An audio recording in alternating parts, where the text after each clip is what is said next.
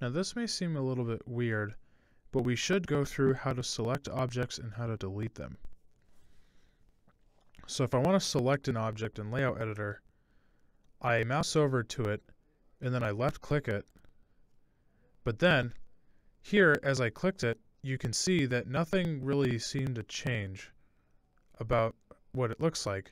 If you mouse away from the object, like if you mouse up here, you can see this little white border around the object that I've selected. If I want to deselect the object, I'll hit escape twice. Escape, escape, and now it's deselected. If I want to select multiple objects, there's a couple of ways that I can do that. The first, it's actually a little bit non-intuitive because it's different from Windows and Mac. If you want to select multiple objects, you can left-click on one object, and then instead of control-click actually doesn't work, you hold Shift. I hold Shift and then click, that will select multiple objects. If I try a single click and then I hold Control or Command and click the next object, it doesn't work, which is what you usually do, at least in Windows. It's a little hard for me to remember that, so whenever I use LayoutEditor, I usually prefer to just draw a box like that. I just click and drag to select multiple objects.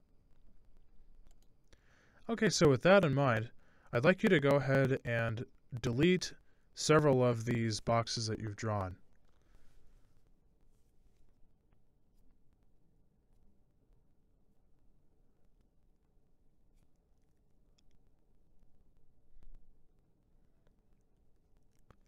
And if you've tried to delete these boxes, you may have run into some trouble. So, I want to try to delete this box here. I'm going to select it. If I moused away, I can see that it's selected.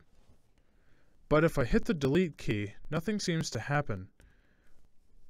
And that's actually on purpose. LayoutEditor is a little bit funny in this regard. The delete key was actually mapped to this other function called pointDeselect, which is a little bit of an unfortunate design decision in my opinion, but I guess I understand. If you want to delete things, make sure you hit escape. Instead of using the delete key, LayoutEditor is built for you to use the hotkey D. So you'll press D on your keyboard, D as in delete, to delete objects. So I'm going to go ahead and do that. I'm going to select my object and I'm going to hit D. I'm going to try doing this with a few. You can also do this. You can do it this way. So I want you to go ahead and delete all those objects there.